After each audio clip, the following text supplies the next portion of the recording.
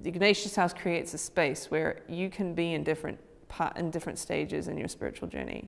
Ignatian discernment has been the permission that I needed to learn my emotions and sifting through the spirits, and realizing that these are not a problem. These are exactly the data that God has given me to figure out what he wants me to do and to go and what he's trying to say to me. My questions about the church, about the foundations of the church, about sifting through the wheat and the weeds of, what it means to be Catholic. And I'm not quite sure where I'll end up landing, but what I know is that Ignatian spirituality will be something that will still serve me in that journey.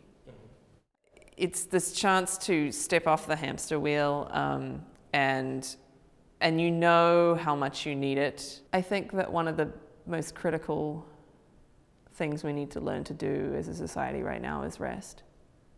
And rest in the way that we just remove the excessive stimuli that scatters our interior lives into 1,000 pieces. And this is a space where you are reminded how to do that in a nice, big, juicy dose that hopefully will stand you instead for a good few months as you go back out into the world.